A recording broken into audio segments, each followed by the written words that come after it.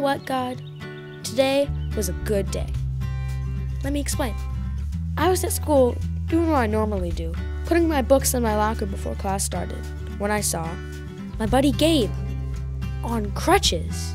And just to be clear, he wasn't on crutches yesterday, so I was like, what's up? He said he sprained his ankle playing basketball with his big brother last night, which is a total bummer. Anyway, as we were talking, the class bell went off. Neither of us wanted to be late, so I just took off to class. I didn't even think to help Gabe. I didn't see Gabe drop his book bag. Gabe ended up walking into class late, but luckily Mr. Phelps wasn't mad. I felt bad that I hadn't been there to help Gabe out. But then, I had a great idea. After class, I asked if it would be okay if I borrowed Mr. Phelps' rolling chair for the day.